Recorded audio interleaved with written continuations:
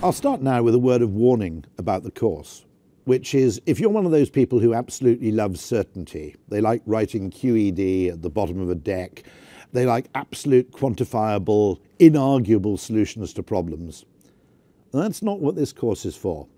Now, by the way, what you shouldn't do is attempt to use what's on the course all the time, because in the course of your working life, there are quite a lot of problems that are a bit like high school maths problems. You have all the information you need, there's a single provably right answer, and when those opportunities present themselves, ignore what I'm saying and go and come up with the right logical answer. On the other hand, particularly in marketing, you will encounter a different kind of problem very, very frequently.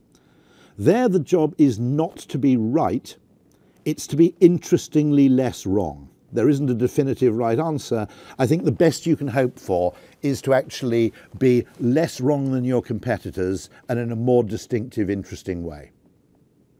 Now, if you're one of those people who thrives on certainty, you probably won't like the course.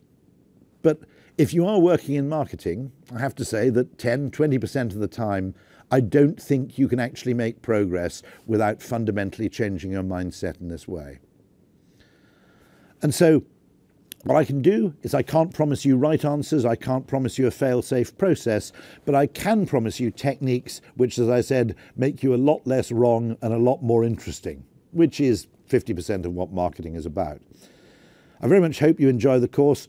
Along with the recorded content, as I said, all these complex problems are different. And so we have regular surgeries in which you'll be free to raise problems you yourself have encountered in work, and we can discuss alternative ways to approach them. Maybe we'll answer the question, maybe we'll suggest a great way of rewriting the question or redefining the problem. They all count, they all work.